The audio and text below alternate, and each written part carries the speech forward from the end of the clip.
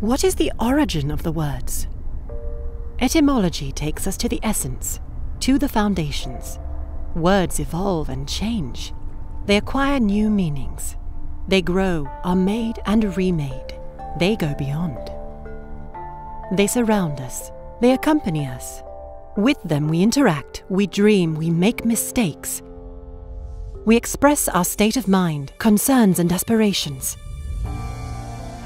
There are different languages, different accents in different parts of the world.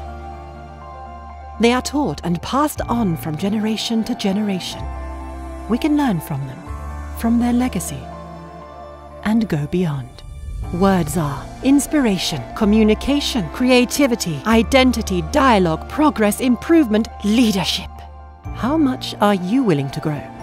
There is a story behind you, and only you can keep writing it.